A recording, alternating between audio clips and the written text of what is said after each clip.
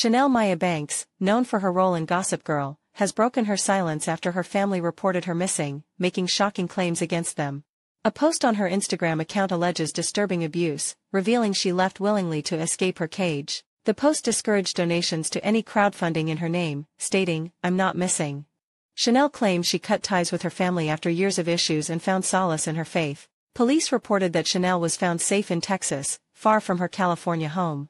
Her husband Carlos reportedly drove her to the airport for a week-long retreat, during which she sought religious support. Banks said her decision was influenced by faith, feeling called to separate from her family. She wrote, "Once you're free in Christ Jesus, you're free indeed." However, her cousin Danielle Torres Singh disagreed, calling the police report fake news and continuing efforts to find her.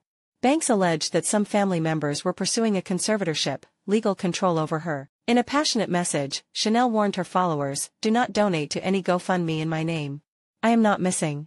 She declared, "Everything in the darkness must come to light." Chanel Maya Banks is safe, but the story of her self-imposed disappearance and family allegations is far from over. What will happen next? Stay tuned.